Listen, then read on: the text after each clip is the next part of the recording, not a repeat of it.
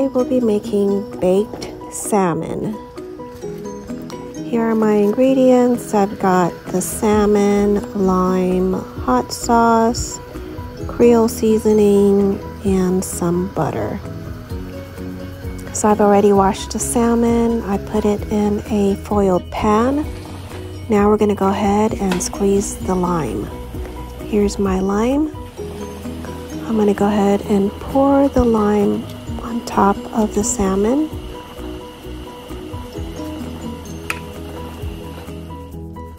Now I'm going to add some hot sauce, some Creole seasoning,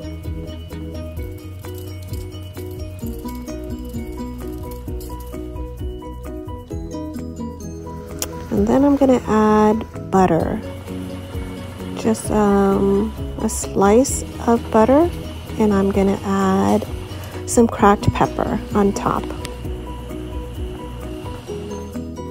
We are going to go ahead and bake this in the oven at 325 for about 30 to 40 minutes.